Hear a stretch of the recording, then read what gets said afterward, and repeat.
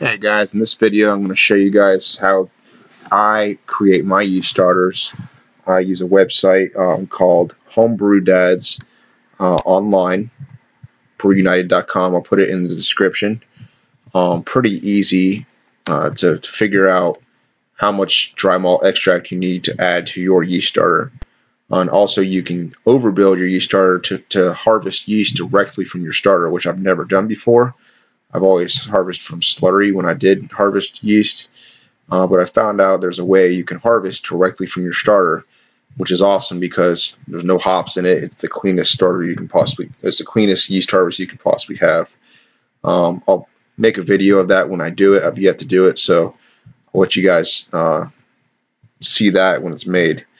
Now, if you've never done a yeast starter before, I just wanted to pull up pictures. It's typically done in a flask.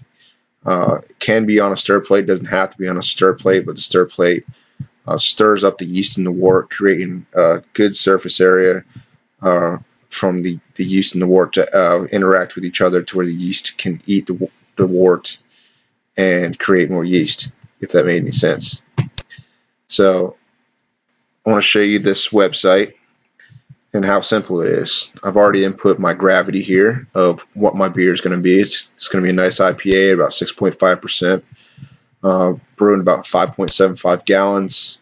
Brewing an ale, but there's choices on here for lagers or hybrids and different types of beer, such as an ale or a lager or hybrid has different amounts of yeast recommended per milliliter. So I'm going to overbuild this one by 100 billion, so I can harvest 100 billion cells right out of the yeast starter, and it's telling me I need 367 billion cells of yeast. Now I have a Yeast yeast pack, American ale.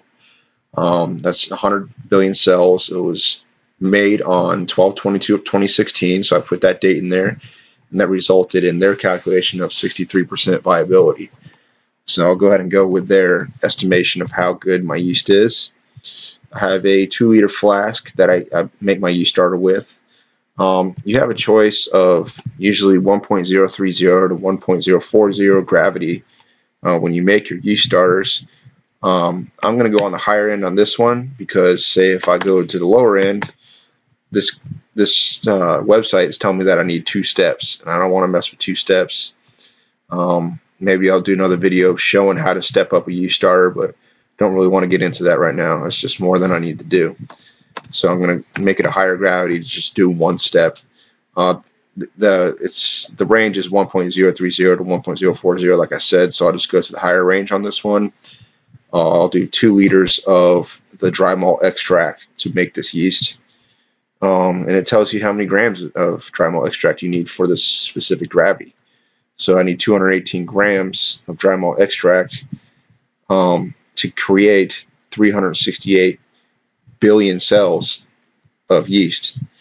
And what does it say I need? 367. So I have the exact amount, if not 1 billion cells more, to make this beer and to harvest 100 billion cells for another beer I can make down the road. So this is really easy, and you can go to these little question marks and it'll give you a nice description of everything as you're filling out the data. And this is the easiest yeast calculator I've found online yet. Again, I'll put that in the description, and you can play with it. If you guys have any questions, just comment below, like, and subscribe. Thank you.